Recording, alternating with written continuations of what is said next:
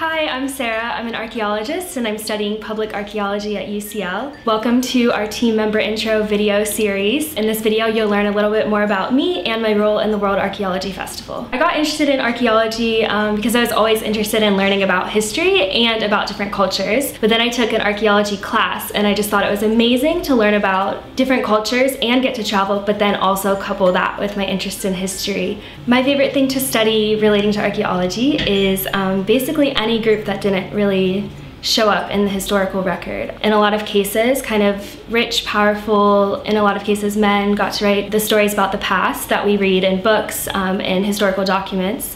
But there was women there were minorities there were children there, and archaeology gives you a chance to learn about their stories as well. I'm from the US, so I've traveled in not the most exciting parts of the US doing archaeology in Ohio, West Virginia, and Pennsylvania. The places that I dig in the US are a lot of Native American sites, and they unfortunately don't leave tons of traces behind. So the coolest thing I found was the remnants of a fire pit, so where people were cooking, I think like 2,000 years ago, so that's pretty amazing. But I've also been here to England, up north in Durham. I did some digging on a Roman fort, and I've also done a bit of work in Peru, which was really amazing. Lots of hiking in the desert. I think my biggest piece of advice, if anyone else is interested in archaeology, is to find somewhere to give it a try. So maybe your local history society or an archaeology museum near you. Some people, you wouldn't think that you like getting dirty, and then you give it a try and it's tons of fun to be covered in mud. My role in the World Archaeology Festival this year is the Family Resources team leader. So we're putting together a really awesome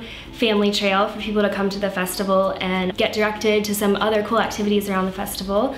I think my favorite part about participating in the World Archaeology Festival planning team in general is all the different types of things we get to do. So it's been really fun to plan the family resources, the family trail, and the other handouts we're making. Kind of find a lot of fun activities, do some design. I really like doing art and design, so it's fun to get to do that as well. But I've also been able to help make a website. I've been able to do some hands-on activities, try activities out. Thank you guys so much for watching. If you have any comments or questions, leave them below and I'll get back to you. Subscribe with the link up here, and if you have any more questions or you want more information about the World Archaeology Festival, please check out the links below to our website. Thank you so much. Bye.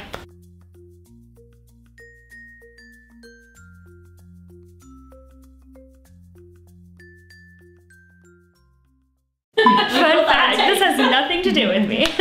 The sweet scent of halitosis. He'll make us all look like models on a beach. There you go. Oh, have you ever found a dinosaur? No.